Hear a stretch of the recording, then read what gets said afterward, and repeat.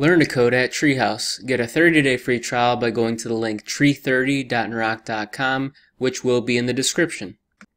So in this exercise, we don't want all these divs to disappear. We just want this blue one with the ID of blue to disappear. And all you do to do that is hashtag blue, and it disappears. And that's your answer. I'm going to change this back to div and talk a little bit more about this fade out function.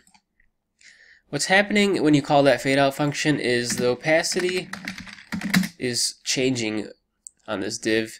So it starts out as 1 and it's probably going to go down to something like 0.3, and you can see it's barely there, and then eventually it'll go down to 0.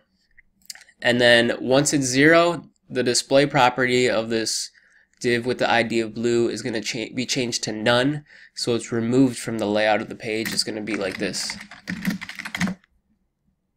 And yeah, that's a little bit more about the fade out function. Thanks for watching.